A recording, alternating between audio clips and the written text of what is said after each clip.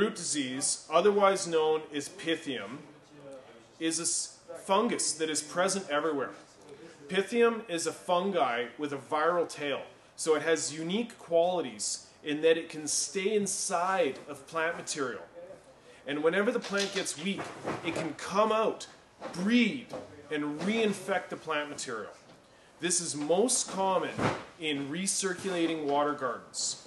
The only way that we typically experience root disease in a drain-to-waste garden is if we are overwatering.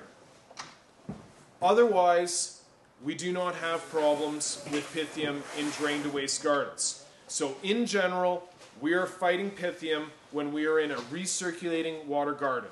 So reservoir temperature is very important in controlling Pythium.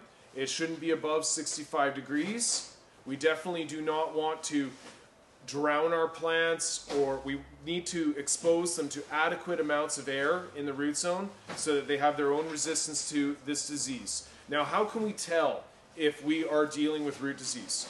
One of the immediate ways to pay attention to this matter is to record water consumption.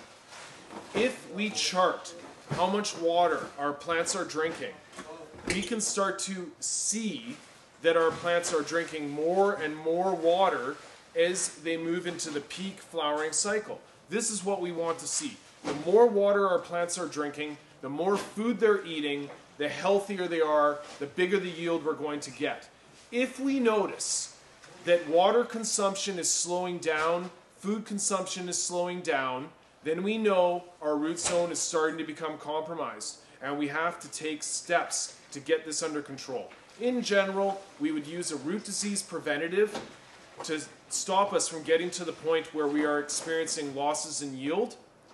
However, if we have not been using a root disease control and we start to notice a reduction in water consumption and nutrient consumption, we have to take this matter very seriously and begin some series of rapid nutrient solution changes to remove the decaying root matter from the root zone.